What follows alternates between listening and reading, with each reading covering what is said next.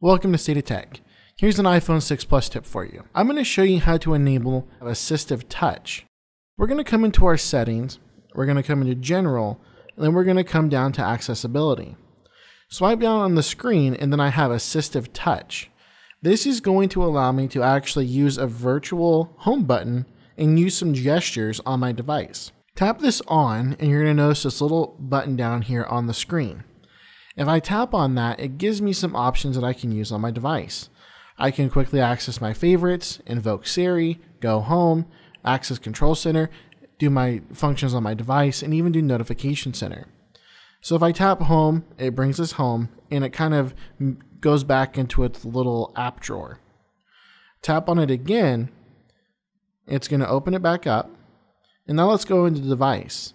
You see I can lock my screen, rotate it, mute it, unmute it. Tap on more, there's even more where I can shake it, do a screenshot, do multitasking, even do some gestures. So this is really cool. This little assistive touch is quite useful if you have a hard time reaching the top of the screen. Maybe your home screen button physically is broken and you need to use it this way.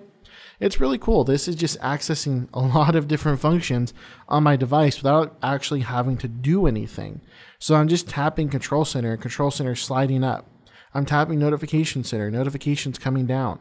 This is really neat. It helps me get things done quicker without actually having to do things.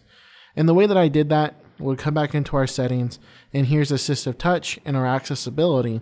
And if I slide this off, you notice it's going to go away.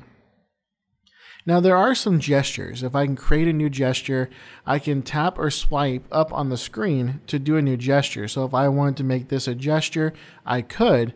And then the Assistive Touch is going to learn it, and I can actually save it to something. So if I tap Save, we can give this gesture a name, and then I can actually have it do that option on the screen as if it was my physical finger touching the screen.